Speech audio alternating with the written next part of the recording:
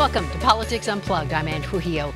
We are just over a week away from finding out which of these two people, Michael Hancock or Jamie Giellis, will be Denver's mayor for the next 4 years. Now, these two are on the ballot in Denver's runoff election after getting the most votes of the 6 candidates that were on the ballot earlier this month. In fact, current Mayor Michael Hancock only got 39% of the vote in that election, Giellis 25%. And this time around, Giellis and 2 former competitors, Penfield Tate and Calderon, are hoping that's a sign that Denver voters are unhappy with Hancock and will elect Giellis to the city's top job. Well, I had a chance to sit down with Jamie Giellis and her newly formed Unity Committee earlier this week to find out what it took to get them to work together.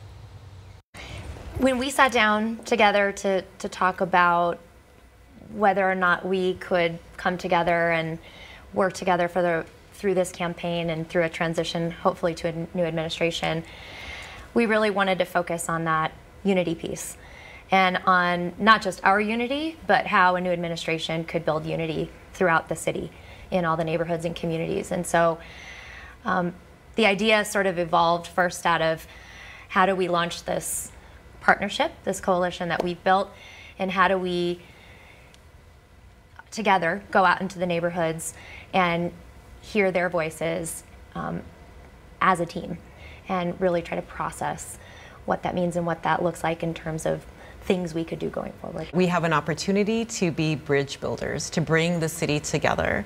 You know, we represent basically different aspects, different spectrums of the race, and yet we came together in a common purpose of bringing the city together, of moving forward, of having a new vision of leadership. We've all seen the video, the NAACP video. What happened with that? Simply a momentary freeze. I think, unfortunately, it turned into a bigger conversation about whether I was sensitive to all the different racial and cultural issues in Denver. And I think on one hand, while it was an unfortunate moment for me, I think it has given us the opportunity to actually talk about the real issues in Denver and what we can do about them. The reality is we're the #1 city in the country for Latino, Hispanic displacement. We are seeing gentrification run rampant throughout our city, and to me, that's the conversation we need to have. And we talked about this beyond just what the letters in the word means.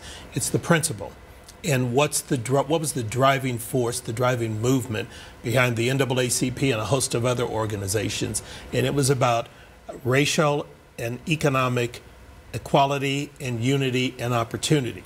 And so the question we've talked about is it important to know what the letters stand for, or is it important to have a city that reflects the values of what the NAACP fought for? And I think most of us believe it's the latter, and we feel that with the gentrification that's occurred in the community, with the fact that minority-owned businesses have not shared equally in the financial prosperity of the community, that it doesn't matter if you understand what it stands for, the values have not been lived out. And that's why so many people in communities of color are talking about we need a change. Yeah. Although I think it is important to some people. I mean, you have to admit it. Without question. Without question. It would be important for you to know what those letters stand for. Yeah. Where do you stand on the camping ban? Would you repeal it? First of all, I came out, from the beginning saying as opposed to 300, I thought it was bad policy. We are not doing anything to actually solve homelessness. The camping ban, for example, has primarily been used as a tool to do the sweeps. And the sweeps have cost us money, and they haven't actually moved people to housing and services. I think the camping ban is bad policy. We just settled a class action lawsuit on it. That said, I don't have the power to repeal the camping ban. That's a city council move. And I would love to move forward with city council and a new administration and say, here's the comprehensive plan and resources for how we're going to tackle homelessness. We need the right tools to make sure that we do that. So many Denverites don't know you, Jamie Giellis. According to Colorado politics, since moving to Colorado, you only voted in 10 of the last 22 municipal elections. So why should Denver put their trust in you if you haven't shown up to vote half the time. I've worked in a lot of different communities in Denver, so there are a lot of people in this community who have direct experience working with me, who see how passionate I am about the work that I do. And there is no qualification for how many times you have to vote in order to run for public office. At the end of the day, this is the biggest job interview of my life, and people are hiring a qualified administrator. I think that's the focus right now. Do I have a resume? Do I have a work experience? Do I have the background to run a city, to build coalitions, to build teams? And I've got 17 years of experience working all over the world on that. So do you regret that you haven't voted? How do you feel about that? Absolutely, absolutely. But you know, I can sit here all day and try to explain away, but it's done. What's done is done. And it's a great opportunity for us to also talk about the importance of always being involved in municipal elections. I'll leave it at that. So I know you have all brought up gentrification. I think there's some concern that that's part of what you have brought to Denver. You have worked to change what was North Denver into now Rhino. Mm-hmm. Well, I've addressed that head on in the campaign as well. I didn't come into work in the River North District until 2014, 2015, when that development cycle was largely underway. And my role in that was not to develop or advance. I've never been a developer. My role was to work with the community to say, you know, what is the opportunity we have to ensure that we attempt to do some things differently here. And we did. We did some great things. We, you know, passed the city's first ever additional affordability overlay. We supported the first tiny home village.